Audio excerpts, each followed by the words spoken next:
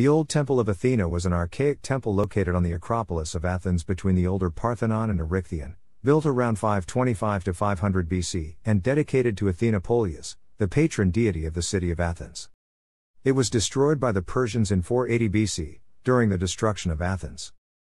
It was located at the center of the Acropolis plateau, probably on the remains of a Mycenaean palace. The complex is sometimes described by the name Dörpfeld foundations, after the archaeologist who found the location of the temple. It was referred to as Archaios Naos by the Greeks. Foundations of the Old Temple of Athena, in front of the Erechtheion. It was destroyed by the armies of Xerxes I during the Achaemenid destruction of Athens, in 480 to 479 BC. Foundations of the Old Temple of Athena. Old Temple of Athena. Floor plan of Old Temple of Athena. Location of Old Temple Athena is number 2. The foundations suggest the following basic description. The temple measured 21.3 by 43. 15 meters. It was surrounded by a peristasis of 6 by 12 columns. The difference between column axes was 4.04 m, narrowed by 0.31 meters at the corners.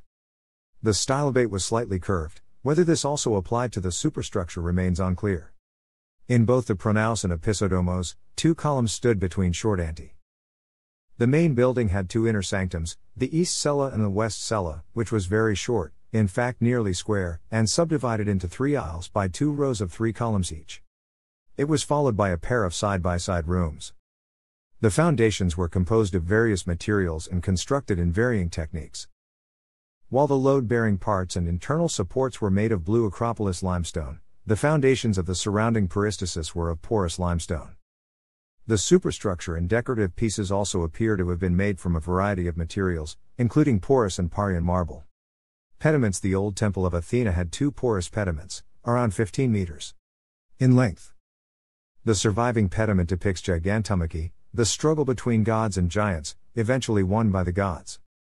The central figure depicts the goddess Athena wearing an aegis covered with scales and edged by snakes obtained from a monster she previously defeated. She is thought to hit a falling giant, whose foot is the only remain. Scholars believe that this pediment originally contained a frontal chariot in the center with 4 horses and Zeus inside one of the chariot, pointing an arrow in the direction of Athena. This image also shows Athena holding a snake and reaching out to a giant. Another figure features a lying giant, whereas 2 side figures, one was positioned at the corners of the pediment, depict 2 more falling giants. Other remains ascribed to the temple include an entablature and shema of Parian marble and porous limestone, capitals with a steep echinus. A marble sculpture depicting a procession, and marble waterspouts in each of the 4 corners, shaped like lions and rams' heads. Zoanon. The main building of the temple had 2 parts. One of the spaces in the east cella contained the ancient Zoanon or wooden statue of Athena, believed to have fallen from the sky, or from Zeus. The statue was probably taken to the Athenian fleet and was therefore not destroyed when the Persians destroyed the Old Temple of Athena Polias in 480 BC. It was eventually housed in the new Temple of Athena Polias, the Erechtheion. The Zoanon statue was made out of olive wood. Architectural remains of the old Athena temple built into the north wall of the Acropolis by Themistocles, circa 478 BC. Remains of the Old Temple of Athena built into the northern wall of the Acropolis by Themistocles. Circa 478 BC.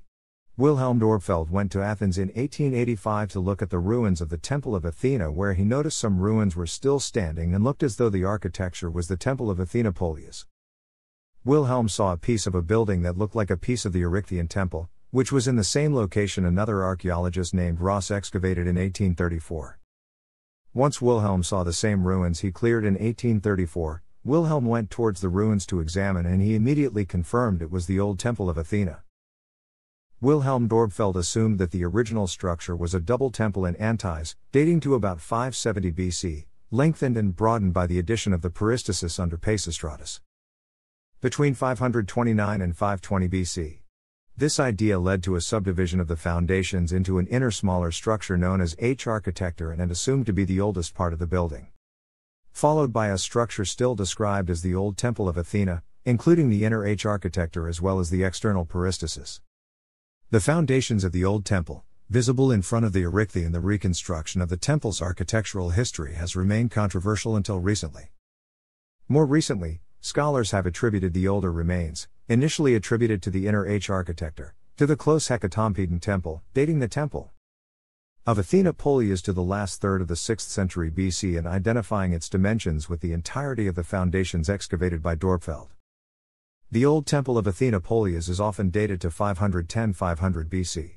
There are many speculations that the Old Temple of Athena was rebuilt by the Athenians once they took over Athens again.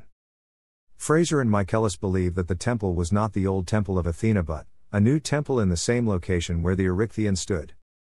There were other scholars that did not agree with Dörpfeld's suggestion that the Old Temple of Athena was rebuilt and that the building was destroyed. Bates believes that Dörpfeld is correct with his discovery of the architecture and that it was indeed rebuilt.